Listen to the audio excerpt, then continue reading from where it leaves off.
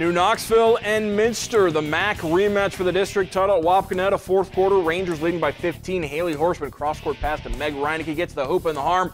New Knoxville up 38-21. Minster trying to get something going offensively off the miss. Kayla Richard the rebound, gets the putback plus the foul. 39-24 New Knoxville in front after the free throw. Other end, Kaylin Scher on the drive, hits the tough shot. 41-24 New Knoxville in front. Minster, you know they're not just going to give up. Alexis Webker gets the lay-in, but too much from New Knoxville. Paige Lehman finishes. Rangers by 18, and they go on to win 54-31 at the final. So New Knoxville avenges one of those regular season losses, knocking off Minster.